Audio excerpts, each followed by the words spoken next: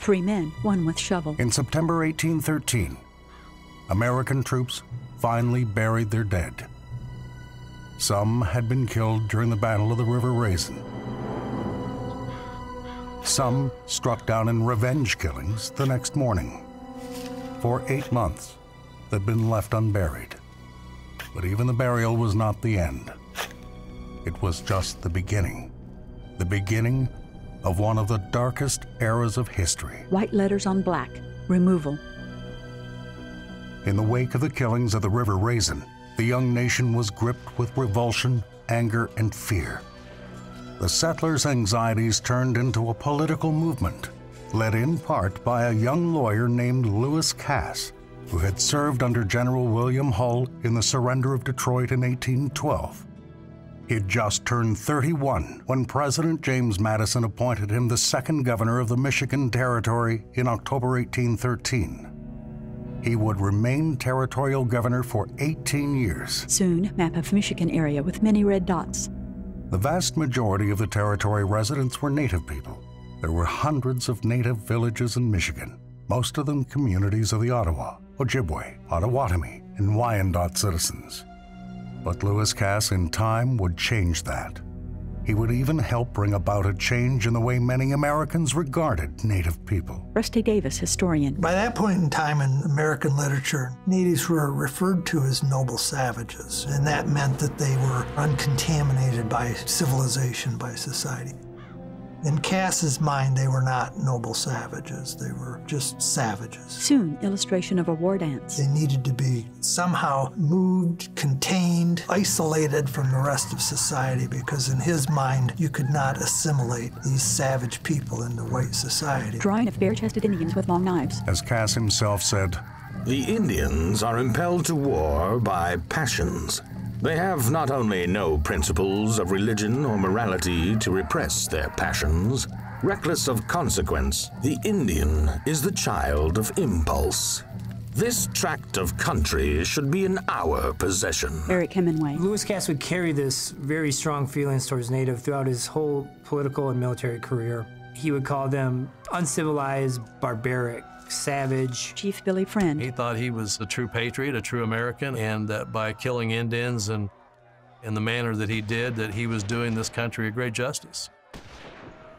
Next, Eric Hemingway. When it came time to make these treaties, the United States did not have the intention of the natives being here in perpetuity. Removal was always in the plan. As governor, Cass coerced some 20 treaties with tribes in the Great Lakes region, taking the vast majority of native land. Again, map of Michigan region, most red dots now gone. Then, in 1828, Andrew Jackson was elected to the presidency. Jackson was an old Indian fighter who invoked the credo, "a scalp for a scalp," in bloody victories over native nations. Cass continued promoting national legislation that helped Jackson pass an act to remove Native peoples from lands whites occupied or wanted to occupy. Again, Rusty Davis. Within their Indian Removal Act, the method of dealing with the natives was to move them away from the white society and then contain them on a reservation. Eric Hemingway of Odawa Indians. Nobody owns the land, yet you have somebody coming from far away saying the land is now mine, and it's based on this document and also God's will. Individuals like Cass, who have this idea that removal is for the benefit of Native people, is incredibly arrogant and incredibly condescending idea that it's best for you to be away from your home because of your uncivilized nature. And I stress over and over how devastating and how racist and how wrong these civilization policies are towards Native peoples. And they also cross the line into being a genocidal policy. Cartoon of Cass with bloody sword and cannon firing. During 2 centuries, Indians have been in contact with a civilized people, but in their own moral qualities, they certainly have not advanced. Indians are wandering hordes of barbarians, people that cannot live in contact with a civilized community. Soon, portrait of a man. Many Americans of the day did not agree with Cass. a former Army surgeon named Edwin James hoped that Native people could be incorporated into the United States. Why did the Native people fight? Edwin James, quote, Not because they were evil or immoral. It was because they faced encroachment and oppression. Etching. Indian with bowed head looks at factory buildings. But Lewis Cass had friends in high places. A year after the Removal Act became law, President Andrew Jackson gave Lewis Cass a reward, thanking him for what the president saw as a job well done. Jackson made Cass his Secretary of War. In his new role, Lewis Cass forged American policy toward Native people. Map showing land west of Mississippi River, now Indian Territory. The Mississippi River would be the new dividing line between Native territory and the United States. But even that line would not last long.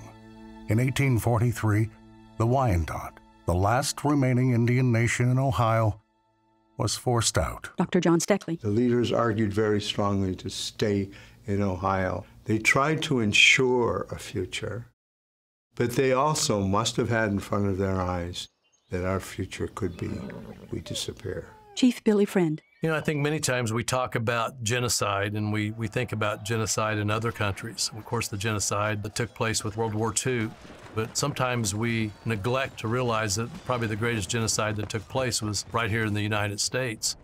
We have a lot of documentation concerning the Cherokee Trail of Tears, but every tribe has their own Trail of Tears. Group of Native people, some old, on march. Nearly 1/3 of the Wyandot removed from the Great Lakes died in Kansas in the first 2 years because of the unfulfilled promises of the United States. 2 Native women kneel beside a body in woods as others continue to walk past them. After rebuilding in Kansas, the Wyandot were again forced to move and today reside in Wyandot, Oklahoma.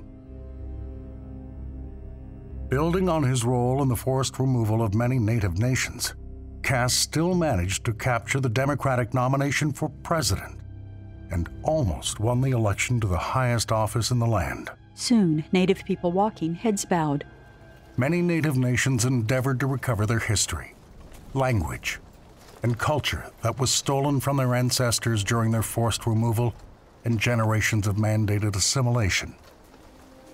Even today, Native nations continue to deal with the aftermath of the battles of the River Raisin. Again, Eric Hemingway, then Chief Billy Friend. The legacy of the War of 1812 is felt very strongly in Native communities. It might be a blip on the map of American history, but for the map of Native history, it's huge. We left nice homes, we left nice farms. Our kids were taken out of school or in the middle of their education.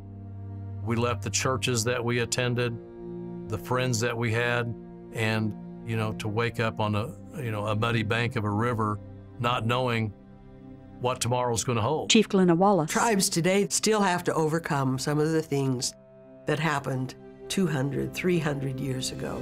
But we believe education is the way to teach us to learn from history. We believe that education is the leveler in many situations. And I'm proud to say that many of the tribes that were here in this area, the Wyandots, the Ottawas, the Shawnees, they have been the leaders in certainly Ottawa County, where I live, certainly the state of Oklahoma, of helping during difficult times. And if people like Cass and Andrew Jackson had been successful forever and ever, we would not see that today, and we would not have those contributions that we have today. That was Chief Glenna Wallace, Eastern Shawnee. Credits, an Aperture Films production. Special thanks to Rusty Davis, volunteer, River Raisin National Battlefield Park. Chief Billy Friend, Wyandot Nation. Eric Hemingway, Director of Archives and Records, Little Traverse Bay Bands of Odawa Indians. Dr. John Steckley, Tribal Linguist, Trustee, Wyandot Nation. Chief Glenna Wallace, Eastern Shawnee Tribe of Oklahoma.